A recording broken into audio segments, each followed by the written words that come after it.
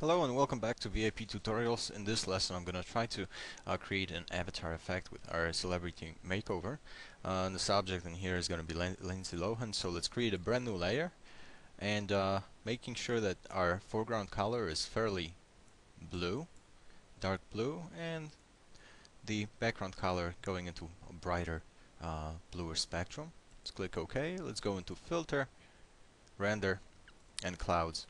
Now what that's going to do, it's going to create a base cover for our photograph that we're working with. Let's change the blending mode of that layer to multiply.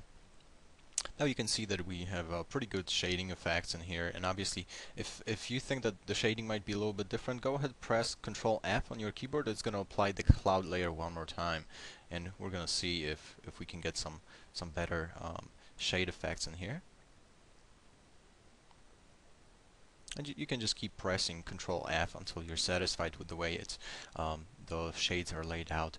Just for the purpose of this tutorial, it's really hard to do a tutorial like this one within 10 minutes, so I'm not going to focus on much extra details. Now let's go back into our background layer, and we're going to go ahead and adjust the size of the eyes. So going into Filter, Liquify, and we're going to use the Bloat tool to expand the size of the eyes.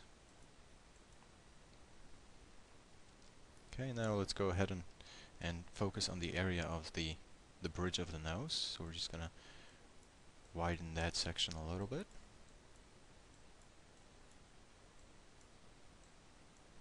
Okay, let's go ahead and correct the size of our eyes here.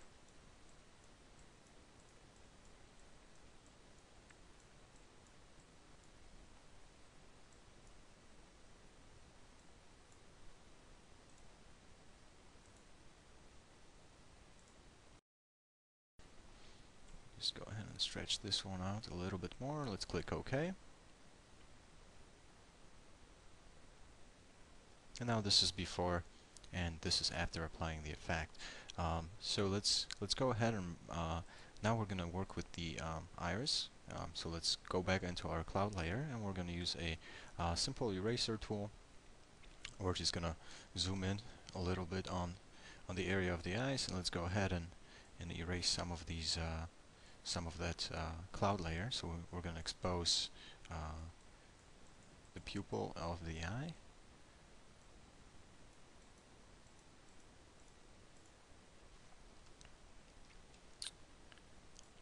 Okay, and let's go ahead and we can just go into liquify one more time and just correct that other eye just a little bit, bring it up, just open it up a little bit more.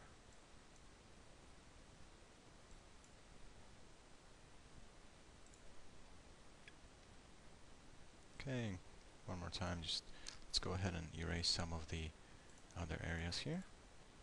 Now let's switch our brush to color Dodge. I'm going to use a fairly light yellowish color for the area of the eyes, and we're just going to make sure the opacity is pretty low. I would suggest about 10%. Now right click on your screen, change the brush size to about 46. There's a nice scattered uneven brush. It's going to allow you to make pretty neat effects.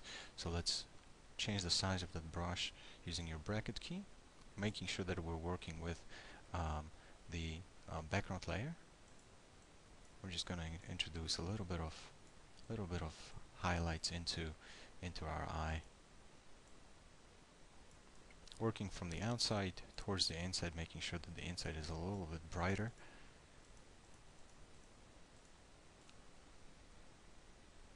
Okay, and we can just go ahead and switch the blending mode of that brush to color burn. Switch the foreground color to black, and just increase the size, and we're just going to create a couple of highlights around the eyes. Also, the opacity, you can lower the opacity about 5%, and let's highlight these eyes, make them stand out a little bit more from the graphic.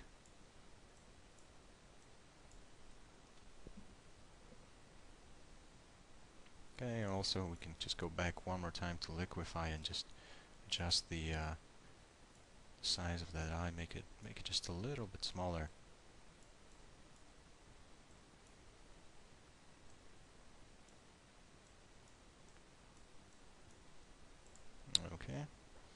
And now let's just go ahead and focus in the center part of the eye so that highlight does stand out.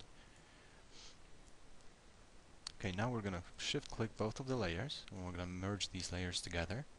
Let's create a brand new layer and we're gonna name that layer lines. So double click on that layer, just name it lines, and in here we're just gonna use a regular brush tool, switch the blending mode to normal, opacity of 100%, and now right click and let's say shift it to, let's say, diameter of 45 pixels. Okay, if this is too large, use your bracket keys to make it smaller, and change the foreground color to some really darkish blue. Let's create some of these lines. Here we can just colorize the inside. We're going to apply a couple of filters to these lines, so although in the beginning it might not look natural, we'll make sure this effect is blended into the photograph pretty nicely. Just go ahead and paint over that really quick. And also we can use a eraser tool to modify some of these lines that we create, so you don't really have to be super precise. Go ahead and switch back to our eraser tool, and we're just going to erase some of these edges that we overexposed a little bit too much. So let's blend these in.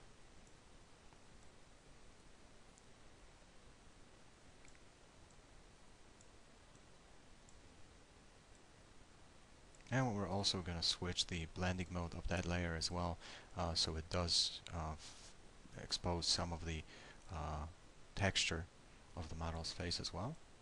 So let's just finish up the erasing. Okay, anytime you make a mistake, Control Z, you can undo the previous step.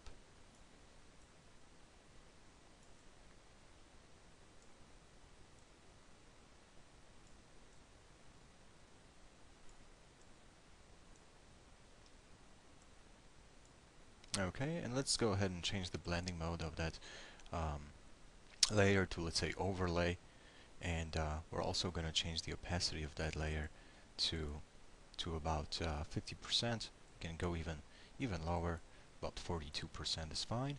Now let's go ahead and switch to brush tool, and we're going to change our blending mode to color dodge, change the foreground color to white. And now we're just going to create a highlight effect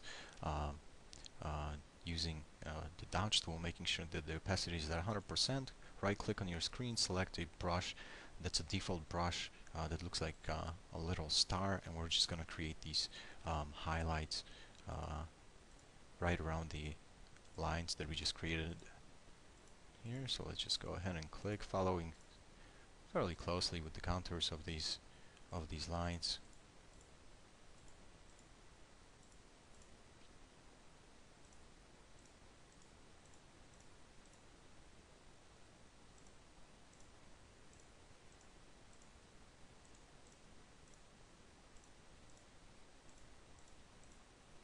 And whenever you make a mistake one more time, you can just undo that using Control Z on your keyboard. Let's go ahead and finish this up here.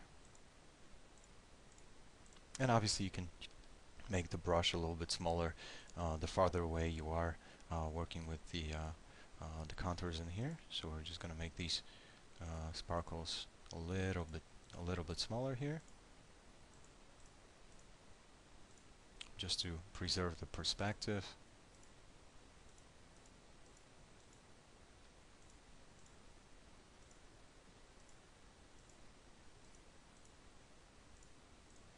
Okay, and we can do the same thing, let's say, with a slightly bigger brush. Let's change the color of that brush to sort of bright green, and we can work around the eyes as well, just create some sort of highlight right around the eyebrow.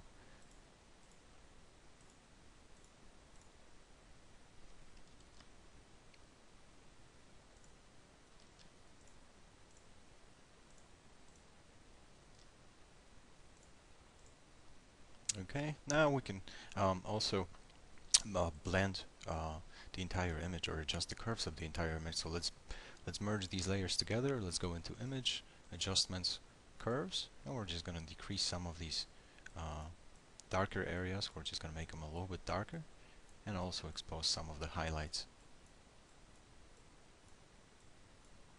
Just click OK, and I hope you enjoyed this tutorial with the VIP tutorials. Thank you for watching, and please post your comments. Thank you.